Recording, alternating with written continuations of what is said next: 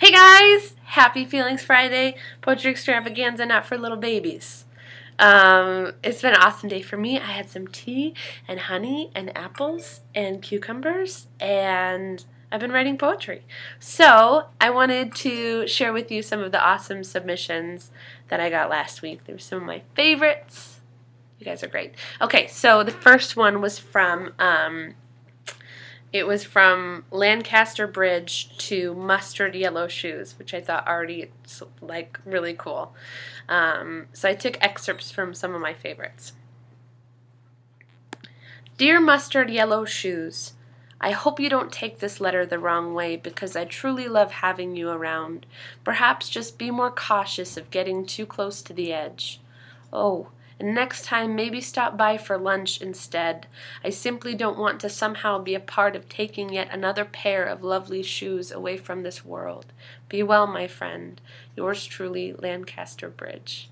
So that was just the tail end of the poem, but I loved it. I mean, it was a really great thing that I think sort of touched on, self-destruction in a really beautiful, poignant way. So that was wonderful. That was by Kate B. Another one of my favorites was a letter from a needle to vinyl record. So this is an excerpt of it I liked. Your sophisticated velvet black exterior gleamed as you slid from your crib. I sat in awe staring, wishing I was that breathtaking. That was from Emily P. I thought it was a really creative take on it. Okay, so this week's prompt for Real and Honest Feelings Friday Poetry Extravaganza, not for little babies, is very simple. It's a list poem, and how a list poem works is basically you have one start of a line that just repeats over and over and over again, and you can twist it and turn it in different ways you like. So, and you see this a lot in pop music too. It's a really easy way for the listener to feel familiar, and repetition is such an awesome form for writing and prompt for anything. So, what else did I say? Don't feel restricted to starting the phrase on every line. You can start it with every stanza. You can go on a tangent, but some examples are, I am da-da-da-da-da. I am a beautiful, darling flower. I am a violet sky. That's an I am poem, which are awesome and affirming, and I think those are important for any writer to have, or anybody that's sort of exploring their own identity. Another way you can start is dear so-and-so, dear mom, dear, lover, anything that you're craving to write. But the important thing about those poems is the repetition of the line. I thought of another one. I can't remember the last time I blah blah blah. I can't remember the last time I saw the sun streaking itself through the trees. So that's another one. I thought of another one. When I'm with you, I blah blah blah. I feel so alive. I feel like a sparkly butterfly, newly left from my cocoon of sadness. But that's one. For this prompt, I chose two poems that I love so deeply. They're from Rachel McKibbin's. In both of these pieces, Rachel uses the tool of repetition and then twists it. It's like she finds a new meaning with every line. So these are two of my favorite poems from Rachel McKibbin's. It's okay to hang upside down like a bat, to swim into the deep end of silence, to swallow every key so you can't get out.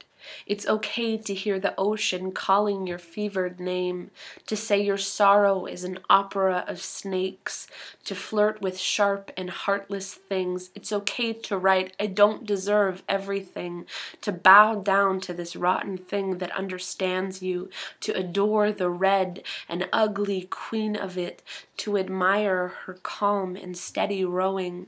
It's okay to lock yourself in the medicine cabinet, to drink all the wine mind, to do what it takes to stay without staying. It's okay to hate God today, to change his name to yours, to want to ruin all that ruined you. It's okay to feel like only a photograph of yourself, to need a stranger to pull your hair and pin you down. It's okay to want your mother as you lie alone in bed. It's okay to brick, to fuck, to flame, to church, to crush, to knife, to rock, to rock, to rock, to rock and rock.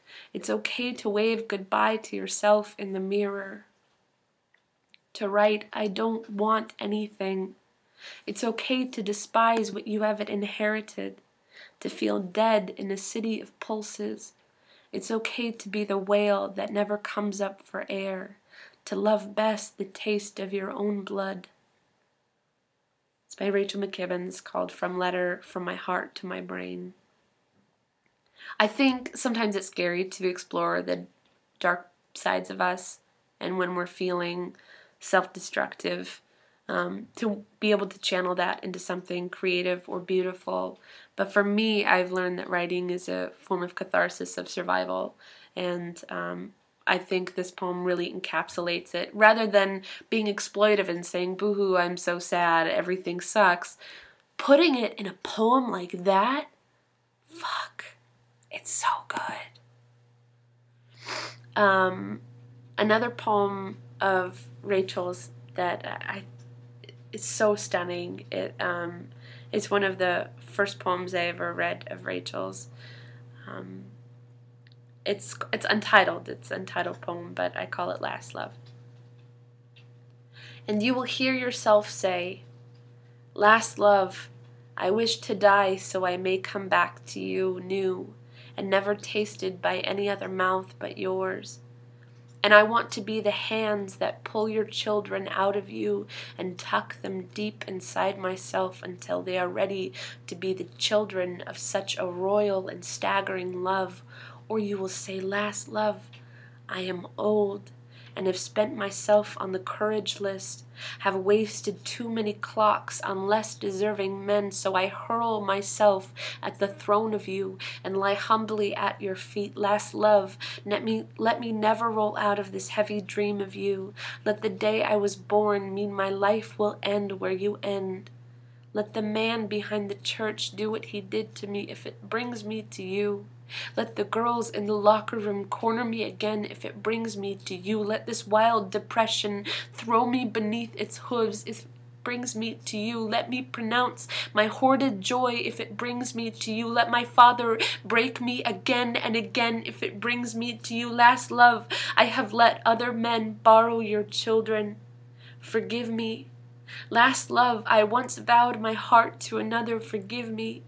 Last love, I have let my blind and anxious hands wander into a room and come out empty. Forgive me. Last love, I have cursed the woman you loved before me. Forgive me. Last love, I envy your mother's body where you resided first. Forgive me. Last love, I am all that is left. Forgive me. Last love, I did not see you coming. Forgive me. Last love, every day without you was a life I crawled out of. Amen. Last love, you are my last love. Amen. Last love, I am all that is left. Amen. I am all that is left. Amen. I love that poem. It makes me cry. Feelings Friday about feelings. Rachel, you're just such a phenomenal writer. I can't even stand it. So that's this week's prompt. It's a list poem using the same repeating phrase.